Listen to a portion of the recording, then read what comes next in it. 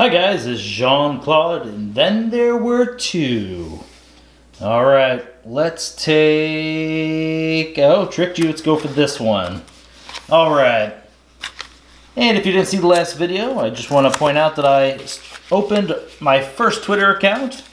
It's JeanC_Keyforge. And if you want to see how I'm doing in the tournament this weekend, go ahead and follow me, and I will post my results.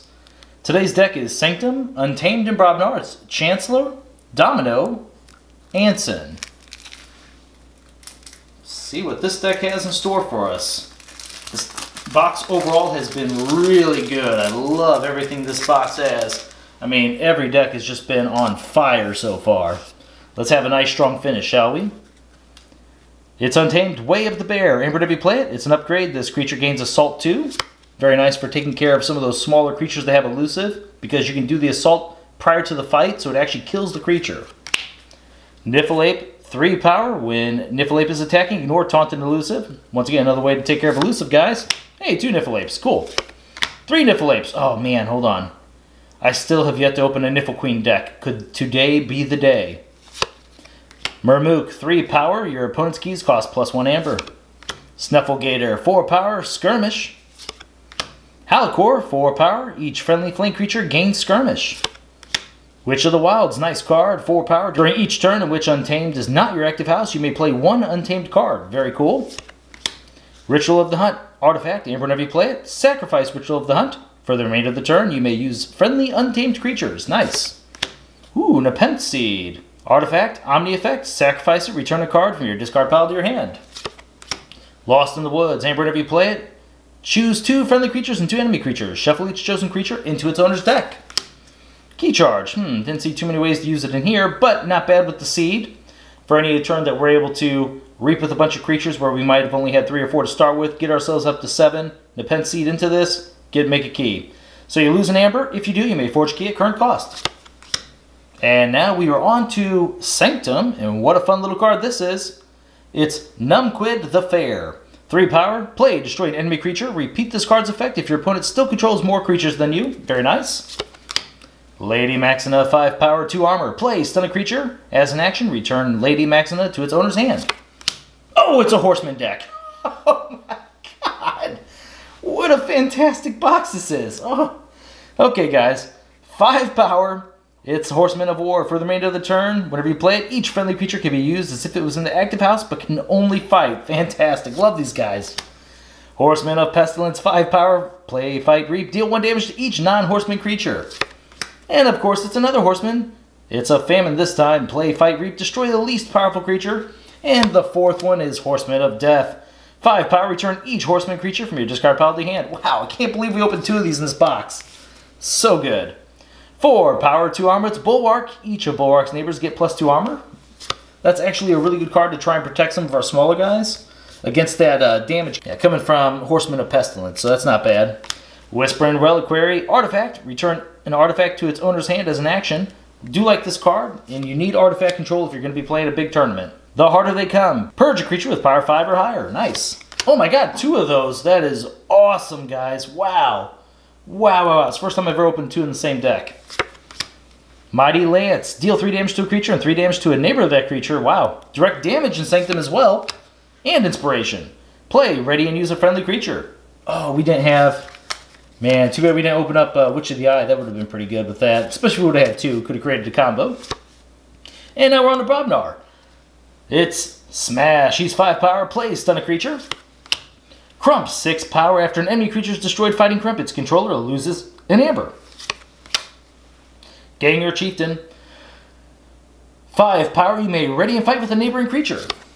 Oh, that's the end of our Brobnar creatures. Dang. Screech Bomb. Artifact, Omni effect. You can sacrifice it. Your opponent loses 2 amber. Hey, Gauntlet Command, though. As an action, you can ready and fight with a friendly creature. It is an artifact. Another artifact. Cannon. Action, deal 2 damage to a creature. War Song. For the remainder of the turn, gain 1 amber each time a friendly creature fights. Thank goodness we have the Gauntlet Command, because that helps us get some more fights in during our Brobnar turns. Ooh, and Smith.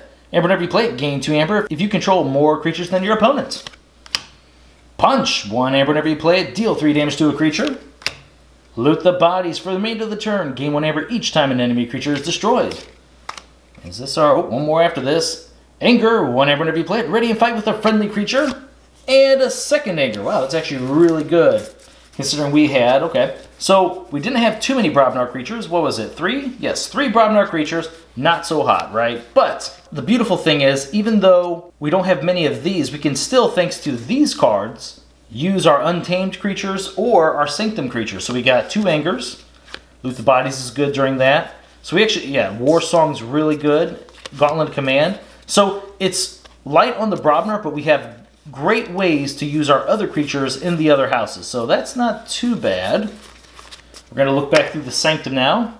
Inspiration is just a very good versatile card. Love having the direct damage there. Man, these 2 Purge, that is so good. Taking out the bigger creatures our opponents might have is going to be very nice, considering it looks like our biggest creature, we had 6 power, right? We had 1 6-power creature in Crump, but the rest of our deck is 5 or less, so being able to just get those guys out of our opponent's decks is really good. Like having the artifact control, very important. Yeah, these Horsemen, gosh, really good, really strong. Lady Maxina, also good.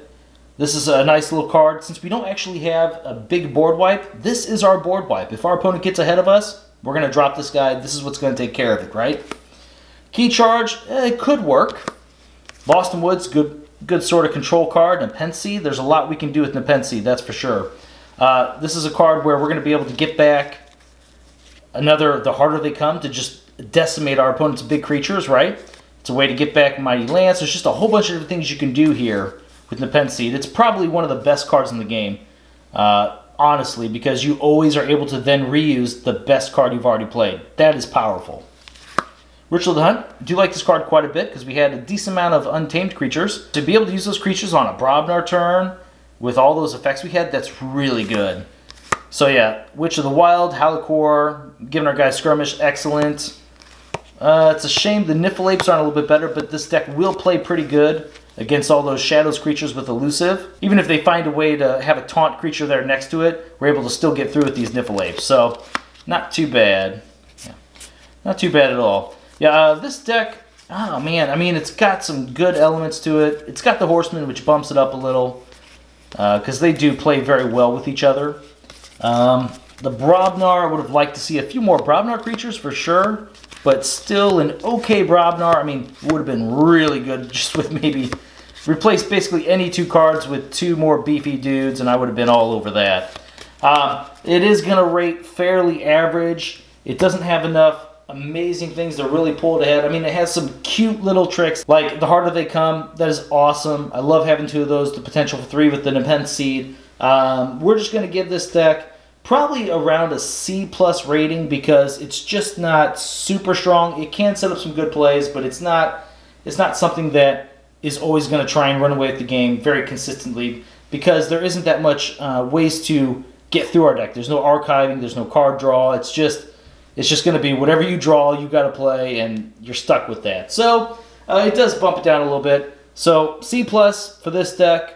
I do want to thank you guys for watching these videos. I'll tell you what, I can't believe we got 2 Horsemen deck in this first print run box. I mean, plus all the other decks we opened. I mean, this thing is so good. It's really good. We have 1 deck left in this. Oh, please just be the deck, right? I've never opened up one of those silly on-the-turn kill decks or anything, but maybe you're the one. Yeah. We're just going to rub it for luck, guys. Rub it for luck. Alright, I'll see you next time.